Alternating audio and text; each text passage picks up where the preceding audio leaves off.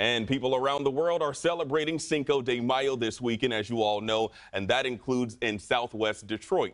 A cultural and musical festival is happening right now at Bagley and 21st Streets. This year's theme is La Historia de Southwest Detroit, which organizers say embraces all the beautiful cultures from the many Latin American countries that create the rich fabric of the community.